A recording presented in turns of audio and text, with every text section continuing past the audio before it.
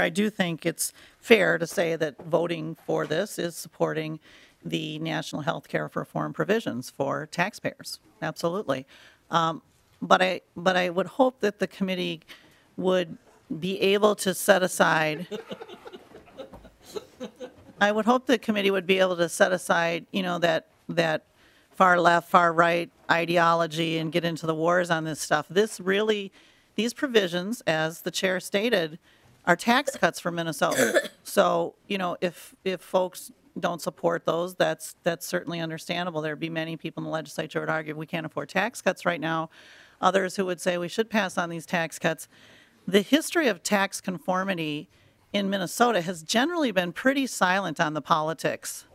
And I will, for example, tell you that I am carrying a conformity bill that I hope the chair will hear that will conform to the Bush tax cuts.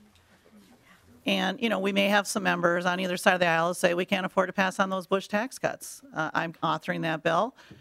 It will cost Minnesotans money, but legislators will have to choose. Do they want to give tax cuts to Minnesotans that were just passed by Congress or not? We don't have to. We can have folks add that back in on the Minnesota side. So the rhetoric can heat up in this stuff pretty fast. Generally, you see both parties have tried to do conformity where it's affordable.